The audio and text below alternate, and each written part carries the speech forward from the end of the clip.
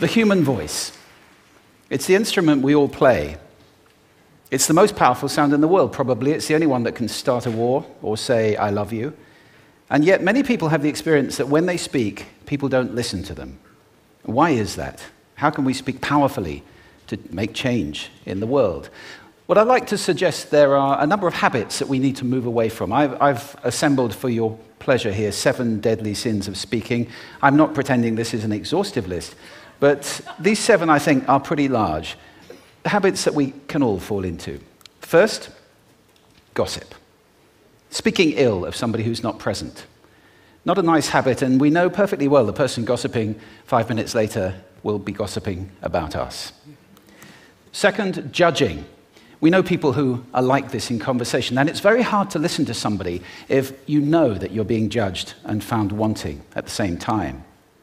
Third, negativity. You can fall into this. My mother, in the last years of her life, became very, very negative, and it's hard to listen. I remember one day I said to her, it's October the 1st today, and she said, I know, isn't it dreadful? It's hard to listen when somebody's that negative. And another form of negativity, complaining. Well, this is the national art of the UK. It's our national sport. We complain about the weather, about sport, about politics, about everything. But actually, complaining is viral misery. It's not spreading sunshine and lightness in the world. Excuses. We've all met this guy. Maybe we've all been this guy. Some people have a blame thrower. They just pass it on to everybody else and don't take responsibility for their actions. And again, hard to listen to somebody who's being like that. Penultimate, the 6th of the 7, embroidery, exaggeration. It demeans our language, actually, sometimes. For example, if I see something that really is awesome, what do I call it? And then, of course, this exaggeration becomes lying, out-and-out lying, and we don't want to listen to people we know are lying to us. And finally, dogmatism. The confusion of facts with opinions. When those two things get conflated, you're listening into the wind. You know, somebody is bombarding you with their opinions as if they were true. It's difficult to listen to that. So here they are, 7 deadly sins of speaking. These are things I think we need to avoid. But is there a positive way to think about this? Yes, there is. I'd like to suggest that there are 4 really powerful cornerstones, foundations, that we can stand on if we want our speech to be powerful and to make change in the world. Fortunately, these things spell a word. The word is hail, and it has a great definition as well. I'm not talking about the stuff that falls from the sky and hits you on the head.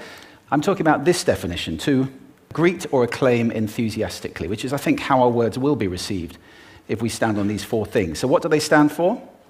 See if you can guess. The H, honesty, of course. Being true in what you say, being straight and clear. The A is authenticity, just being yourself. A friend of mine described it as standing in your own truth, which I think is a lovely way to put it. The I is integrity, being your word, actually doing what you say, and being somebody people can trust. And the L is love. I don't mean romantic love, but I do mean wishing people well. For 2 reasons. First of all, I think absolute honesty may not be what we want. I mean, my goodness, you look ugly this morning. Perhaps that's not necessary. Tempered with love, of course, honesty is a great thing. But also, if you're really wishing somebody well, it's very hard to judge them at the same time. I'm not even sure you can do those 2 things simultaneously. So, hail. Also, now that's what you say, and it's like the old song, it is what you say, it's also the way that you say it. You have an amazing toolbox. This instrument is incredible, and yet this is a toolbox that very few people have ever opened. I'd like to have a little rummage in there with you now, and just pull a few tools out that you might like to take away and play with, which will increase the power of your speaking. Register, for example. Now, falsetto register may not be very useful most of the time, but there's a register in between. I'm not going to get very technical about this for any of you who are voice coaches. You can locate your voice, however. So if I talk up here in my nose, you can hear the difference. If I go down here in my throat, which is where most of us speak from most of the time, but if you want weight, you need to go down here to the chest. You hear the difference?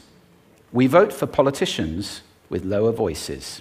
It's true, because we associate depth with power and with authority. That's register. And we have timbre. It's the way your voice feels. Again, the research shows that we prefer voices which are rich, smooth, warm, like hot chocolate.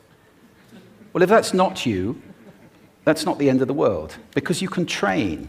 Go get a voice coach. And there are amazing things you can do with breathing, with posture, and with exercises to improve the timbre of your voice.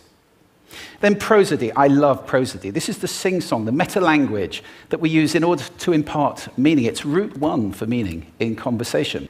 People who speak all on one note are really quite hard to listen to if they don't have any prosody at all. That's where the word monotonic comes from, or monotonous, monotone.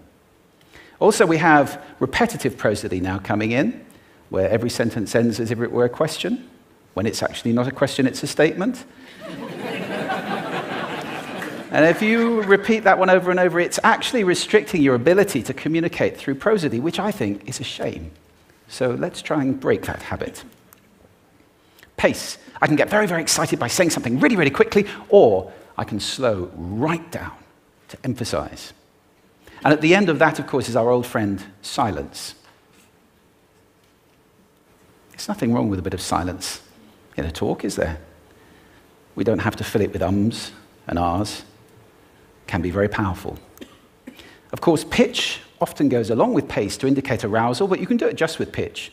Where did you leave my keys? Where did you leave my keys? It's a slightly different meaning in those two deliveries. And finally, volume. I can get really excited by using volume, sorry about that if I startled anybody, or I can have you really pay attention by getting very quiet. Some people broadcast the whole time. Try not to do that. That's called sodcasting. Imposing your sound on people around you carelessly and inconsiderately. Not nice. Of course, where this all comes into play most of all is when you've got something really important to do. It might be standing on a stage like this and giving a talk to people. It might be proposing marriage, asking for a raise, a wedding speech, whatever it is. If it's really important, you owe it to yourself to look at this toolbox and the engine that it's going to work on. And no engine works well without being warmed up. Warm up your voice. Actually, let me show you how to do that. Would you all like to stand up for a moment? I'm going to show you the 6 vocal warm-up exercises that I do before every talk I ever do. Anytime you're going to talk to anybody important, do these. First, arms up, deep breath in, and sigh out, like that. One more time. Very good. Now we're going to warm up our lips, and we're going to go bop, bop, bop, bop, bop, bop, bop, bop. Very good. And now, just like when you were a kid. Now your lips should be coming alive. We're going to do the tongue next with exaggerated la, la, la, la, la, la, la, la, la. Beautiful. You're getting really good at this. And then roll an R. That's like champagne for the tongue. Finally, and if I can only do one, the pros call this the siren. It's really good. It starts with we and goes to or. The we is high, the or is low. So you go wee, or wee. Fantastic. Give yourselves a round of applause. Take a seat. Thank you. Next time you speak, do those in advance. Now, let me just put this in context to close. This is a serious point here. This is where we are now, right? We speak not very well into people who simply aren't listening in an environment that's all about noise and bad acoustics. I have talked about that on this stage in different phases. What would the world be like if we were speaking powerfully to people who are listening consciously in environments which were actually fit for purpose? Or to make that a bit larger, what would the world be like if we were creating sound consciously and consuming sound consciously and designing all our environments consciously for sound? That would be a world that does sound beautiful, and one where understanding would be the norm. And that is an idea worth spreading. Thank you. Thank you.